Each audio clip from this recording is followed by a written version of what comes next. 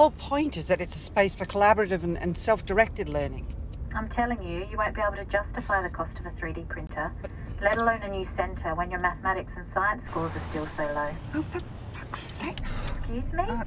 Sorry, Christine. No, I'm trying to park my car and bloody Ray Allen is just taking my spot. Okay, let's talk later then. No, I'm already running late. Jack Ryder? What? Jack Ryder? Where are you going?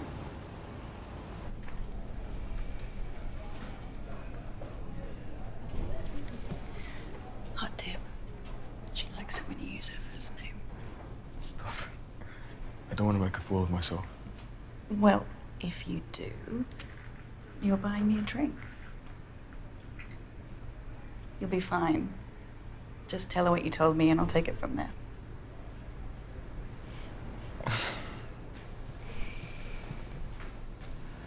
Mr. Allen.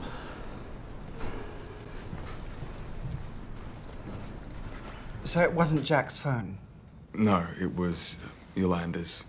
They'd just broken up, so she was showing the pic to her friends who passed it round. So I don't think you can put the blame squarely on her either. But Nassim was the one that you caught with the phone? Well, the phone was being passed around and it landed on Nassim.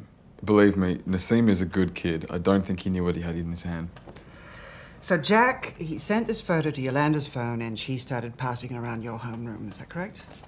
You have to make sure that the details are clear for the police. Well, I don't think reporting them is helpful. Mandatory reporting is there to protect everyone. I know that, Ada, but I was just trying to clarify. This is school policy. Our students should know that this behavior can lead to suspension or expulsion. It's only going to keep happening if we don't take a different approach. If Westpark were to join the Focus Schools program, we could be more proactive about addressing this kind of behavior before it gets to this point. Our teachers will be better equipped to have discussions around consent and respect. That would require the full support of the school governing council. Ada, let me worry about the governing council. Right now, Eliza, we will deal with Jack and Yolanda within the framework that we have. So Jack sent this picture, correct? Yes. But surely you can't expel a student for sending a dick pic to his girlfriend. His ex-girlfriend, even. Ray, honestly, it's great to have you here. Honestly. I cannot tell you how good it is to have another male teacher in the staff, and who's so well liked already. But, have you been told how the car parks work here?